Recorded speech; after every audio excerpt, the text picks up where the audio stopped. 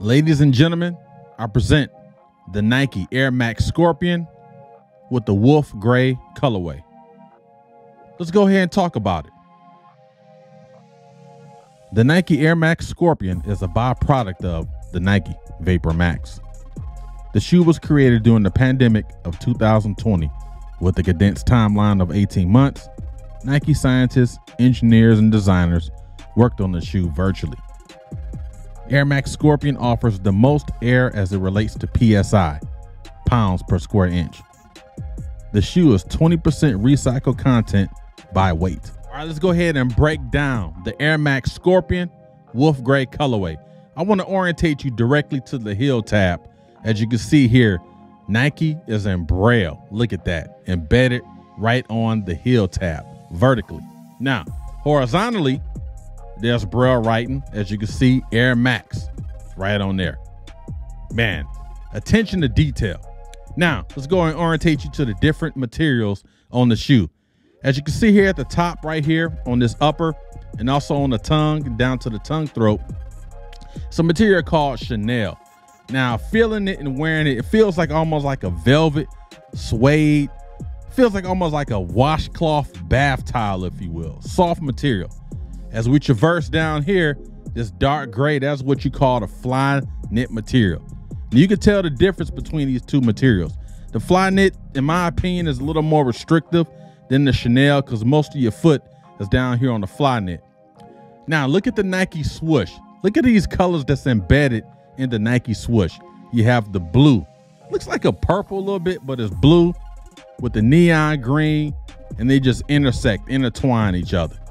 Attention to detail, man. Look at the back of the heel tab again. Look at that stitching in the back.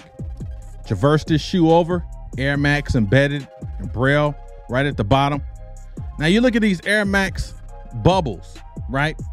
Air Max bubbles on steroids. Now the shoe is called Air Max Scorpion. So what do you think these are? As you can see here on the picture, the Air Max Scorpion bubbles. Nike, again, attention to detail. Now, I got to provide Nike a couple no-goes.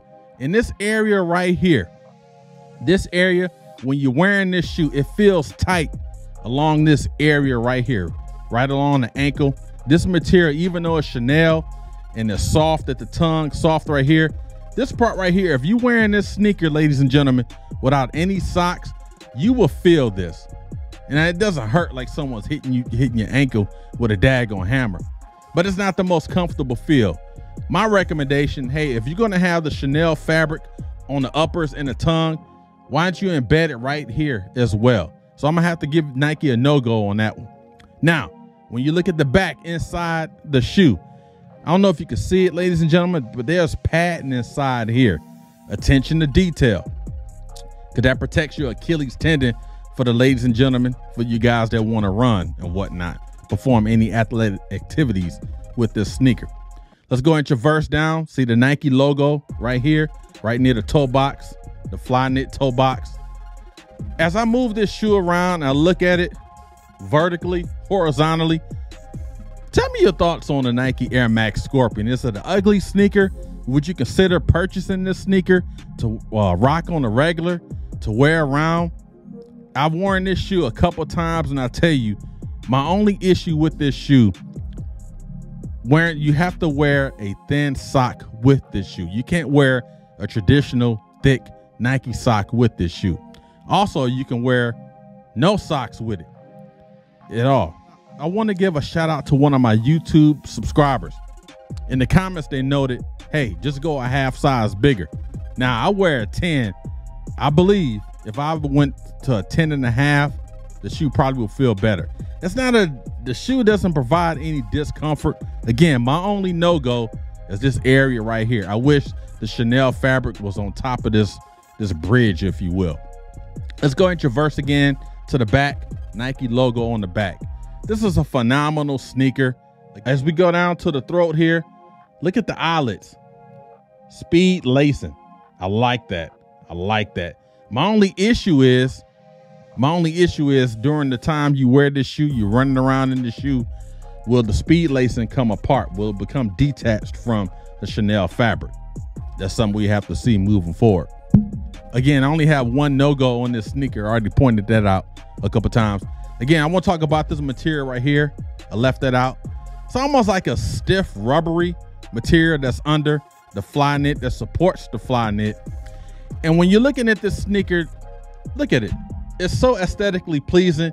It's almost like it's cascading into different materials. As you can see, the Chanel cascades on the fly knit. The fly knit cascades on this material right here. It's almost like a stiff, rubbery, if you will. Again, got the little Nike peep holes in the back. Ladies and gentlemen, in the comments, let me know, is this a shoe that you will want to purchase just for rocking on a regular? Is this a sneaker that you will want to purchase to wear marathon, just running daily physical activities? Let me know in the comments, because for me, I definitely wouldn't run in this shoe, but just rocking on a regular summertime, hanging out, no show socks, maybe some low cut socks, thin socks. I definitely wouldn't recommend your regular Nike socks to go along with this, or any sock that you choose. All right, the Nike Air Max Scorpion Wolf Gray colorway. Now, the thing about this shoe, it's a nice looking shoe, but Nike's going to hit you over the head when it comes to money. Ladies and gentlemen, the Nike Air Max Scorpion Wolf Gray colorway, along with other Air Max Scorpions, will run you about $250, as you can see here with the different colorways. All in all, the Nike Air Max Scorpion is a wonderful looking shoe. It's a nice looking shoe. It's visually pleasing to the eyes. I know a lot of people may say, hey, there's too much air bubbles at the bottom. You definitely feel the air bubbles. You definitely feel the comfort level. All in all, again, I would give this shoe, I would rank it a 7 out of 10. A nice sneaker, nice colorway. All the colorways look great to me. So the Nike Air Max Scorpion Wolf Gray colorway. Ladies and gentlemen, thank you for tuning in to today's episode of the Nomad Cast, where story time is a pastime. We talked about the Nike Air Max Scorpion Wolf Gray colorway. If you found value in this episode, please consider liking, subscribing, and sharing this content. Until we meet again, until the next time, until the next episode, the Nomad Cast, because story time is a pastime. The Nike Scorpions, the Scorpion.